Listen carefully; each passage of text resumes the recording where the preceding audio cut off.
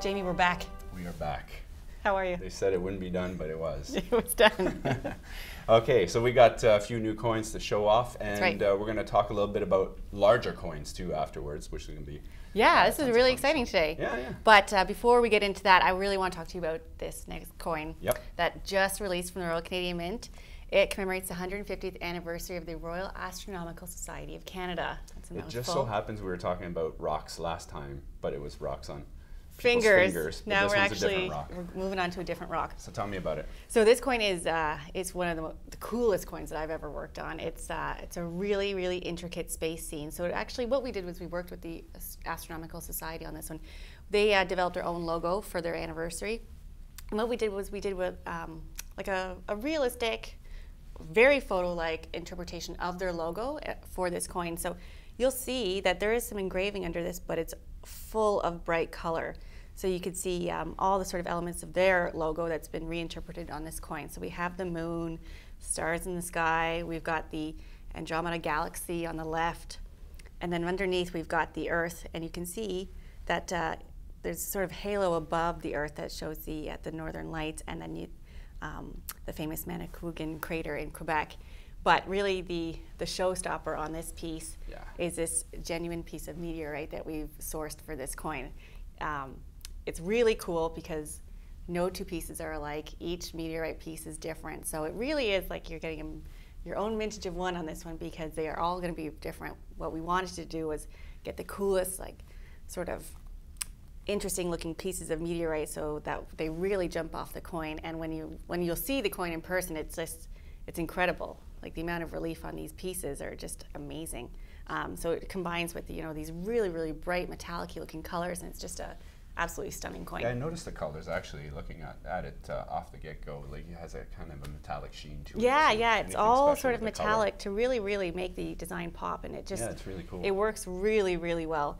We worked with a Canadian artist named Alexandra Lafort, who herself has an extensive background in space research. Oh, cool. She actually has her PhD, and so she was the perfect artist to work on with this. She really nailed the design from the beginning. It looks awesome.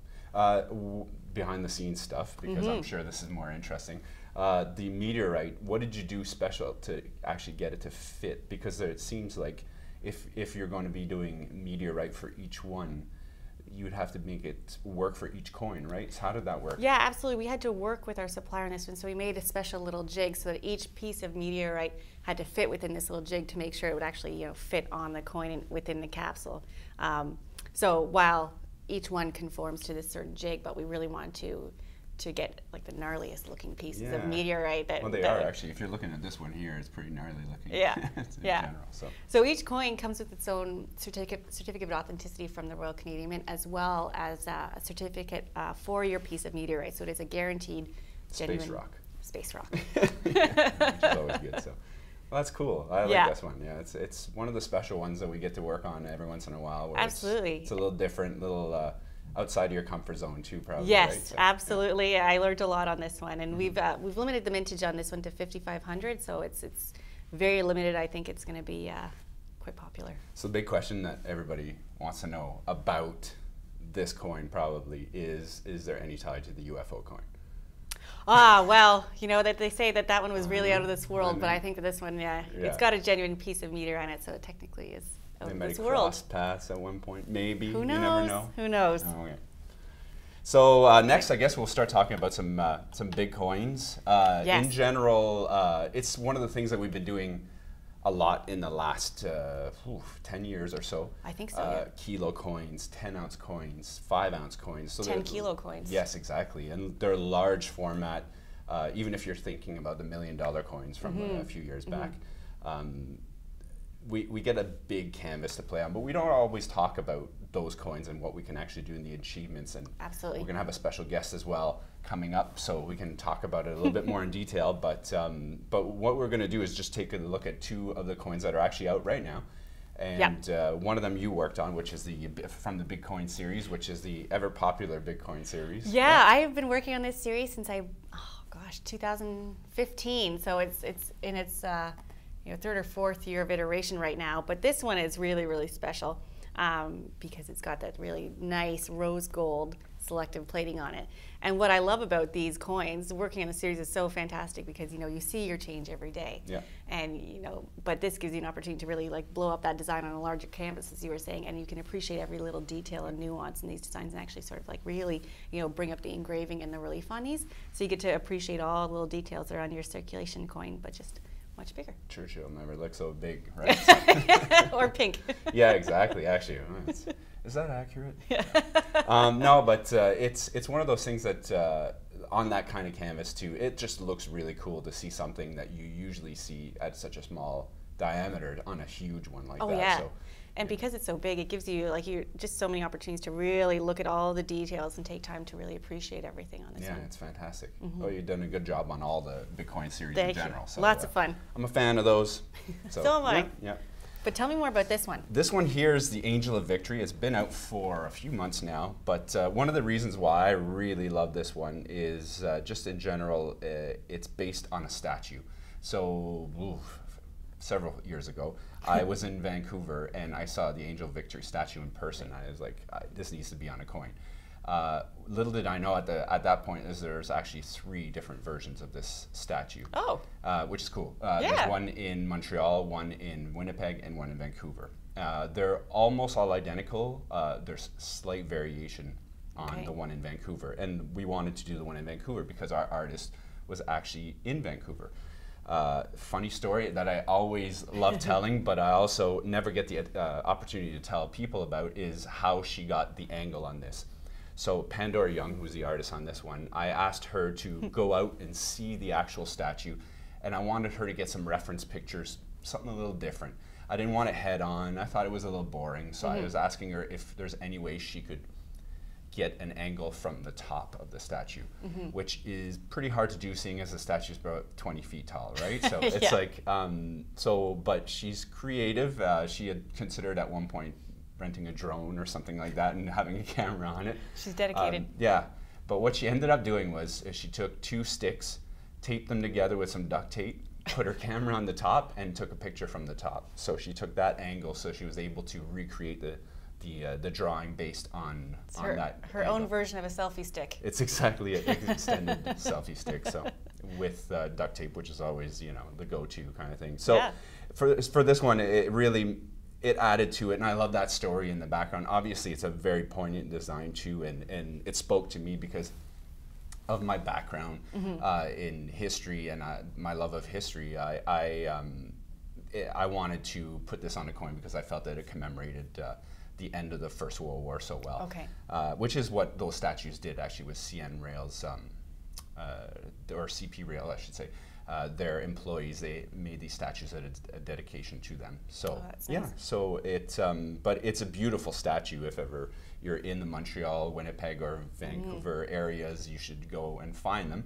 But also they're all in the coin, obviously. So and caught at an angle that you probably wouldn't be able to get in person. I like that story because it reflects what we try and do here at the Royal Canadian Mint, which is tell these amazing stories, but also our artists are challenged, and we challenge them as well to showcase all these different designs in new and creative ways that really lend themselves well to designs. And I think Pandora really, her selfie stick did a good job. Yeah, I think so too. And it's challenging our artists to be able to give us something a little new, because we want to be able to give a different perspective on things, literally in this case, but we wanted to give a little bit different a story and feel to things, and sometimes you'll get some creative people that'll be able to do something like that. So, and the size of this coin again lends itself really well to this type of design. Yeah, it had to be on a large coin. I think it gives it room to breathe and stuff like that. So. I can see there's some really nice relief on this one. Yeah, there's some excellent relief actually. It's impressive, and the design that goes around is actually kind of an ode to the pennies of that era. Okay. So at the end of, let's say, 1918. So it has a bit of that feel. I wanted it to look classic. Another thing that most people don't know about is the text that's there. The actual text on the coin is we're mimicking the text that's on the statue itself. That's actually something that most people didn't know. It wasn't available knowledge, but we wanted to get that text from there, and so the engravers were able to recreate that. That's fantastic. Really cool. That's a really nice touch on the coin. And I can see Jamie really played up all the different types of frostings. You can always tell when Jamie has worked on a coin because it's got very, very complex frosting. I go overboard. Yeah.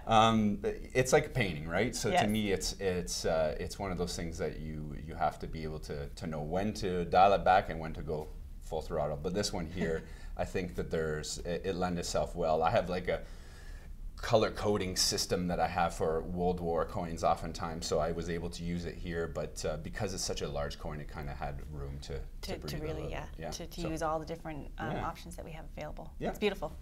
Beautiful. So we're going to take a second, and we're going to actually speak to one of our engravers now, and he'll be able to tell us a little bit about some other coins, and we'll continue on the theme of large coins. Fantastic. Cool. We are back, and I have a special guest, Alex Tirabasso. Thank you for joining us. Thank you for having me here. So you're from the engraving department, obviously, engraver extraordinaire, rock stars, all of that. You're the rock star. No, you're the rock star. Okay. So in general, I wanted to talk to you guys because this is one of my favorite coins of this year, which I think Alex knows all too well.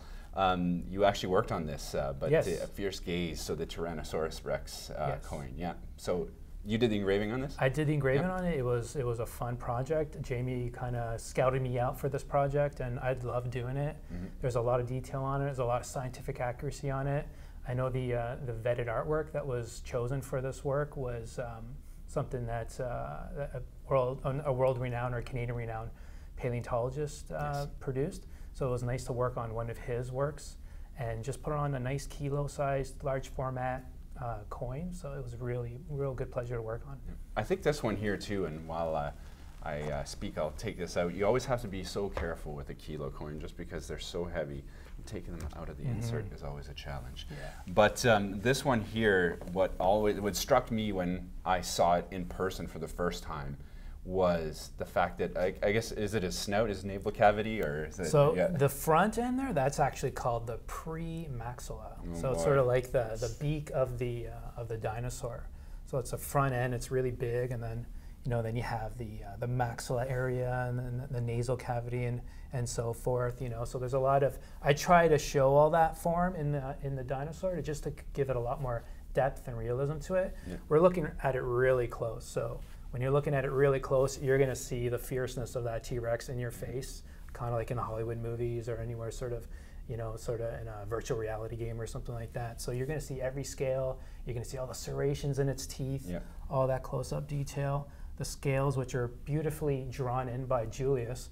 And then again, I later sort of sculpted it into 3D, in a 3D digital world, and then eventually cut into this coin. Yeah.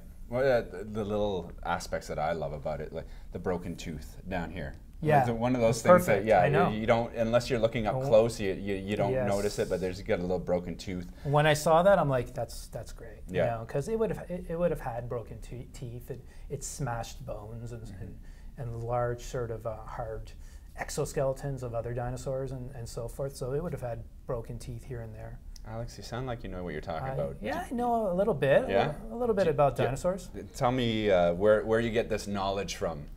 Well, I do have a biology background, actually, and then I kind of took a 180 and went into the arts and scientific illustration and computer graphics and so on. But before the Royal Canadian Mint, I worked at the Canadian Museum of Nature, and there I kind of worked alongside with a lot of paleontological luminaries, paleontologists around the world, and learned from them, some of the smartest minds in the field. And I worked with them and then created a lot of 3D graphics and 3D digital media for their work, for their research work, but also for the exhibits that are showcased at the museum too. So a little bit of both, some of the entertainment side and public education side and some of the scientific stuff. So I learned a lot, and now I find myself here at the Royal Canadian Mint doing this work and kind of applying that same background, but in a different way. So it was a blast working on this kind of project, and great working with Jamie, of course. Yeah, well, it's always nice working with you too. With this type of coin too, one of the things that always kind of strikes me is that just with a kilo, you have such a big canvas. So, and you kind of mentioned before, it gives you a little bit more room to engrave Definitely. and give that definition. It has to be on a kilo, in my Oh, opinion. Right? I think so too. Yeah, something like this on a smaller coin, like a 38 millimeter coin, wouldn't have worked. So, in respect to like the enamel eye, which is always one of the things that we would try to promote here, that we do so many different technologies. Do you find it difficult to do enamel in general when you're sculpting something? Or? No, not really. I mean, there is a prescribed sort of format on how to engrave or model an enamel eye. We have engineering specifications on how to keep it very precise. Yeah. I guess the challenge would be sort of conveying something that looks realistic and in the right angle so that it's looking at you in the proper perspective. And but I know we talked about this one actually when you were working on it and you were engraving it. You were talking about the eye and you wanted to get the eye just right, and we talked about it quite a bit. So and I think it turned out beautifully. But but the eye has to be looking straight at you, right? Yeah, So that's the fierceness of the T-Rex. So that's important to capture that. Yeah, it's cool that way. Too finish-wise, I mean, this one's very simple, right? So, and I know it was one of the things that both you and I we thought it needed to be simple. Yeah.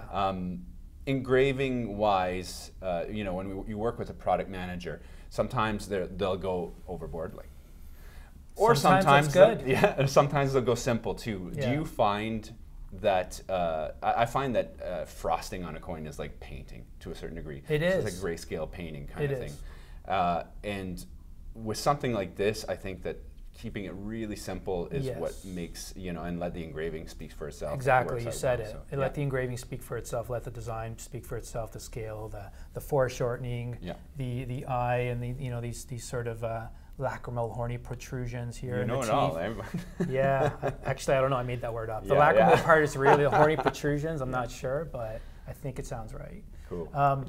But you're right, the frosting on this, frosting has a way of sort of adding a nice character to the design, but also sort of controlling the design too, so kind of diminishing it a little bit. So because there is a lot of detail and a lot of specularity and shiny points, the frosting sort of helped hone it down a bit, but it adds a warmth, a nice character to it, and enhances sort of detail where you want it to be enhanced, and mute back detail where you want it to be sort of controlled. And this one here specifically, the one that strikes me the most, and by the way, it's really hard to hold up a kilo coin for this for that long. The point that always strikes me is the teeth. Like you've got the shine in between the teeth, right? So that sort of background. Yes. And then the teeth have a different frosting on it, which is it makes them stand out. But you know, still they've got that smooth look to them. Smooth contour, nice sharp edged razor blades in a sense, with these very small little serrations on it, which you would find on these type of dinosaurs. These fine little pointed edges on the backside of the teeth. That's engraved in there. So you wouldn't be able to do that on a very small coin, but on a kilo you can capture all that sort of finer nuances of a T-Rex. Yeah. So. Oh, you did a fantastic job on it. And you know I'm a fan of it. When we were working on it last year, because it does take quite a long time to actually make coins, we were both very excited about this one. So yeah, good. Thanks. Well, thanks for coming on, and we had a good time, and we'll catch you next time. Thanks. Thanks.